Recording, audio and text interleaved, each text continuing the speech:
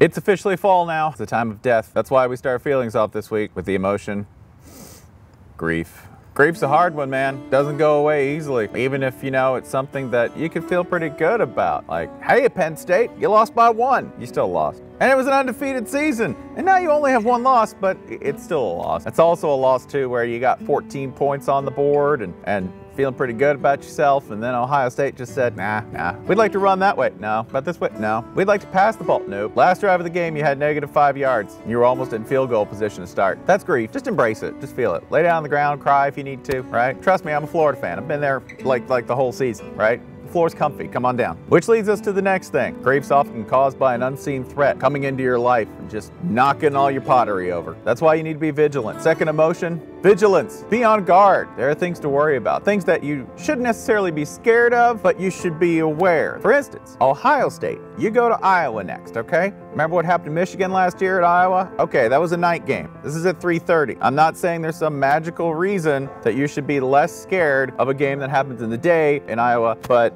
you should be. It's just not as scary. I don't know why. Like, the chaos factor just isn't quite as high, right? Maybe everyone's feeling really good from waving at the kid in the kids' hospital or something, but they're just not as amped for some reason. I don't know. So be aware of that, Ohio State, okay? On your way to possibly finishing out the string, winning the Big Ten, getting ambitions above and beyond that of the conference, getting into the playoff. I think that you should be aware, Penn State, that you're playing Michigan State, coming off of a harrowing overtime loss to Northwestern. That f***ing dog. Yeah. But what you should know is that you're playing Michigan State. Michigan State really doesn't care how pretty it is, all right? Any landing's a good landing. We just turned Mark D'Antonio into Launchpad McQuack from DuckTales, but that's completely accurate, okay? As long as it gets on the ground, they're fine. Finally, I need you to be aware, but not scared of LSU, Alabama. Not that I have to, like, warn you about anything, because first of all, you're more talented than any team in the nation. You go like 2 or 3 deep with like 4 or 5 stars. It's just this embarrassing pile of athletic riches you have. So I know that you're already aware. I also know that psychologically you're fine-tuned, like you're just honed by Nick Saban, constantly looking for things to worry about, all right? And the thing that I guarantee you that he said this week is that you should be aware and not scared of that point spread, because this is the biggest spread between LSU and Alabama since, like, I don't know, 2001 or something. And you know, he's gonna mention that, all right? Even though you're gonna win, right? That's what he has to do, is to like look for things to be insecure about, right? Like, you'll walk into LSU and they'll be like, all of these people hate your mother.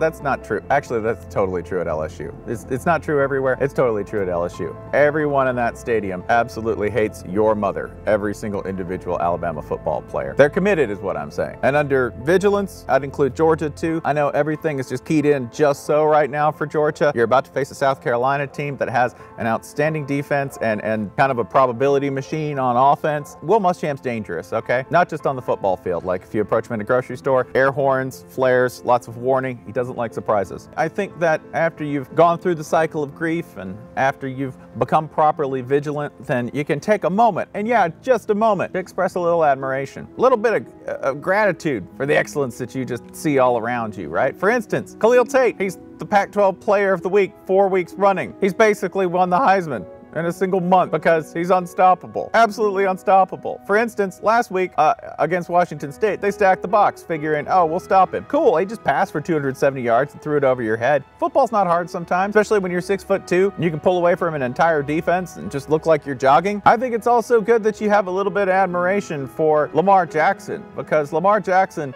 it's not his fault the defense is made of crepe paper and other fine paper-mache-like materials. This is a mixed media arts project, Bobby Petrino, and you really didn't bring any chicken wire, did you? Chicken wire is what makes up a defense. Otherwise, you just got this kind of mush that sits there. And you know who's sitting in art class just doing the best he can, trying to earn an A with a D grade set of materials? That's Lamar Jackson. Still averaging like over 400 yards of offense a game. But we're all used to it, because you think Superman would be something that your whole neighborhood would take note of every single day, and after 2 weeks, they're like, ah, that guy. That's Lamar Jackson this year. Sorry, Lamar, we still love you. And finally, I think Bedlam is probably something you should admire, because after, I don't know, 80 years of this really not being a rivalry in any way at all, it's now a genuine contest every single year with national implications. Oklahoma and Oklahoma State line up with 2 astonishing quarterbacks, all right? Mason Rudolph on one side, Baker Mayfield on the other. You'll know Mason Rudolph as the one who's probably not, I don't know, doing the Russell Westbrook stuff, like wearing a shirt that says Oklahoma Traitor, because that's what Baker Mayfield did against Texas Tech last week, because Texas Tech fans sent him that shirt when he transferred from there. He's had like a really complicated history. Mason Mason Rudolph's just the guy who throws deep, all right? If you get confused, right? On one side, Baker Mayfield, basically Russell Westbrook in cleats. And then on the other side, there's the guy throwing deep. It's fun, watch it. One last thing, Iowa State plays at West Virginia. They're probably gonna win. That means Iowa State will have 7 wins. It's astonishing what Matt Campbell and Iowa State have done this year in upsetting not only TCU, Oklahoma, but also the expectations that they would continue to beat Iowa State.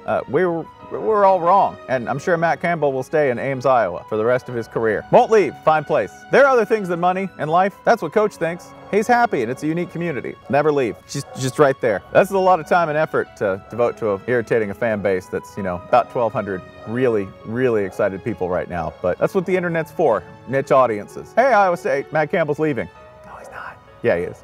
So those are our 3 emotions, right? We got grief, just sit with it. Lay down on the floor. Got plenty of company. Go Gators. You have vigilance. Remember, not fear, but vigilance. In other words, I see the Will Muschamp coming right at me. I'll take appropriate measures, but I won't let him frighten me. He'll probably frighten you. But for the most part, just be vigilant. And admiration. In other words, pausing, taking a minute and saying, you know what? Life's moving real fast. I'm going to take a second to just wave at that beautiful thing as it passes by. For instance, something like, I don't know, Arizona and USC playing for the Pac-12 South title, as everyone predicted. Rich Rodriguez is going to be an oil baron, y'all. Just wait.